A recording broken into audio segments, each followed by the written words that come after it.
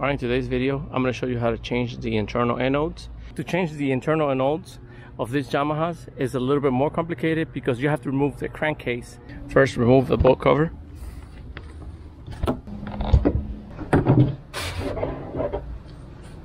Alright, one of the anodes is right here. First, I remove this cover here.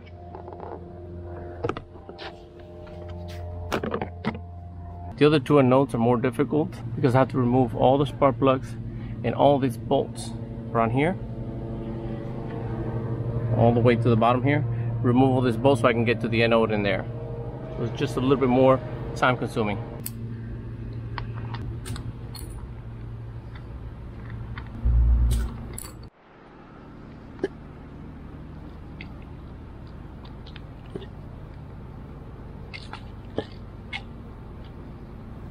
Now I have to remove all these bolts all the way around.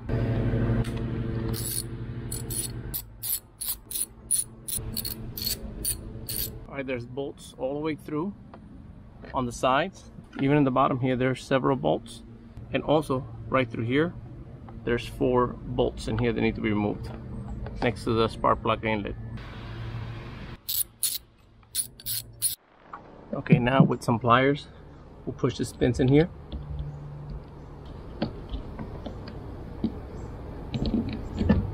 There it is. They come up very easy. Take all this ones,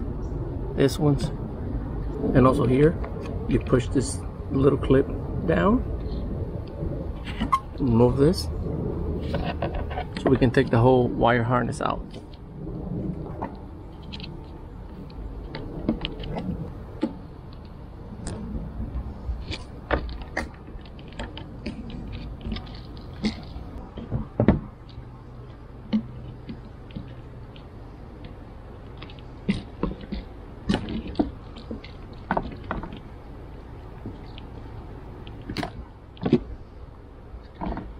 This one on the bottom here.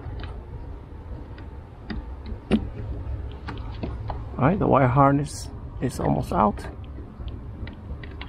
And before we remove the casing, there's another little hose here that we need to prop open here. Yeah, this hose right there. And to make it easier, I'm going to remove the lid here on top of the motor.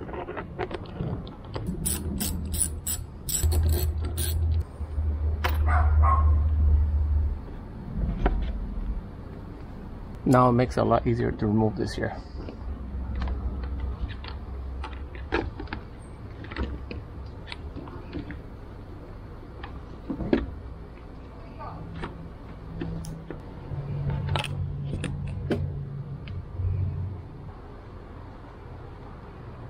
One anode there and another one down here. There's 2 bolts. Alright, make sure you don't drop these bolts.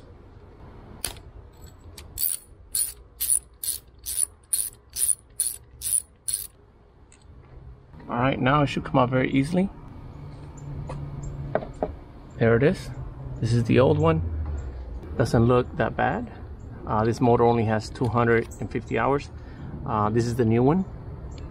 I also got brand new grommets also to do the installation 100%.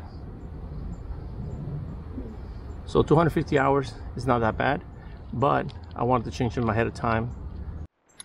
Alright, what we want to do is to take this off. I'm going to put it right here.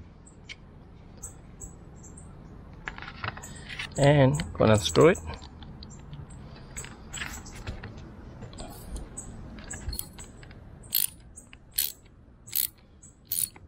Comes up very easy.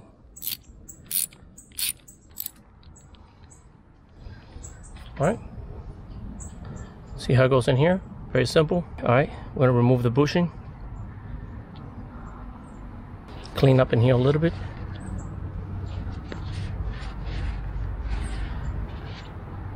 Get the new grommet in.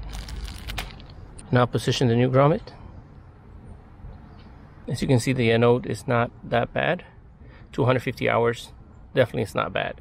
I think 500 hours, like the manufacturer says to do, I think is ideal.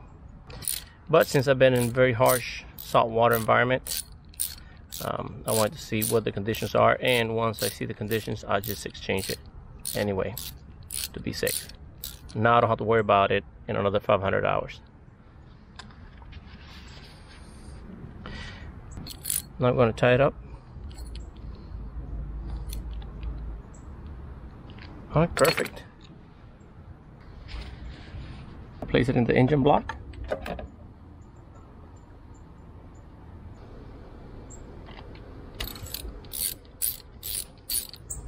All right, before you tie this one on, place the other bolt.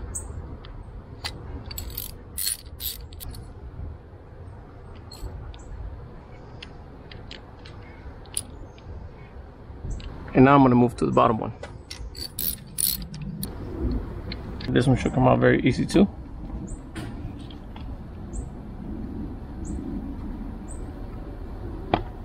There it is. Now this one's a little worse, but it's not in terrible conditions.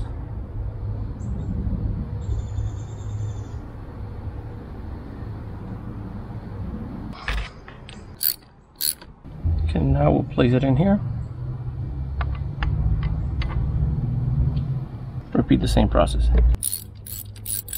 Same process as the first one. Now I'm going to install the crankcase cover, and first I want to put the bottom in and then work the top up like this. Very simple. Alright, now I'm going to position a couple of bolts to hold it in place.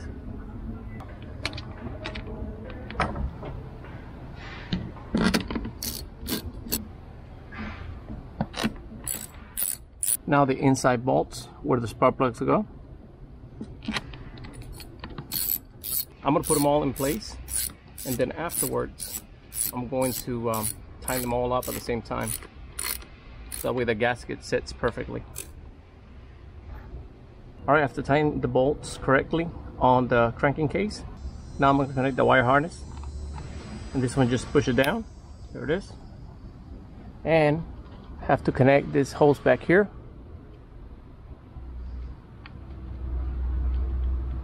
This hose just goes in here, placed in. You don't have to secure it, just push it all the way in. There you go. And securing these little clips up here.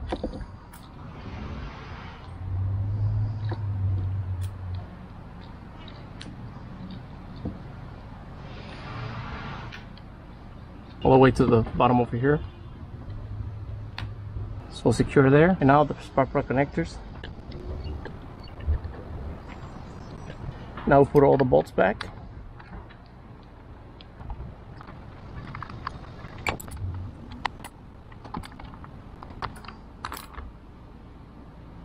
All snugged in.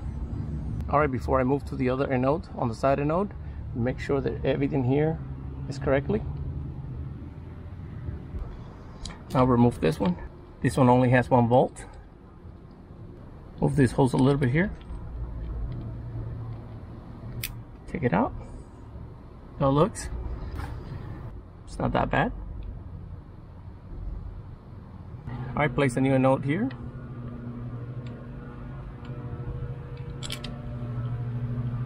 Fasten the bolt.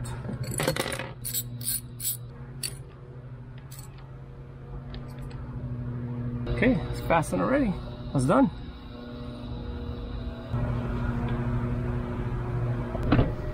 Alright, now that I have put everything back together, one last thing to do is to crank at the engine, let it run for 5-10 minutes to see if there's any oil leaks on the crankcase. Very important.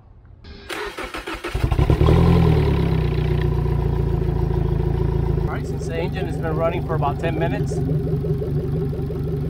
there's no oil residue anywhere around the seal of the crankcase, so everything is working perfect. Now I'm going to shut it off and put everything back together.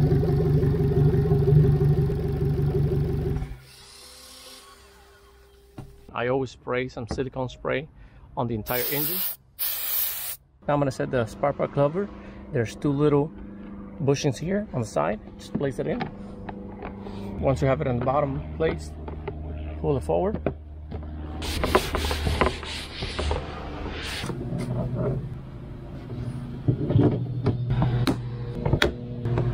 Alright, and that's how you change the anode on a YAMAHA 200. I believe the 175 and the 150 are very similar. And I'll place the link in the description below, the 3 grommets and the 3 anodes that I use. Very simple to do if you take your time. Remove the crankcase, make sure you put everything back together, and test the engine for any oil leaks afterwards. And if you found this video helpful, please give it a thumbs up. Thank you for watching, and always navigate safe.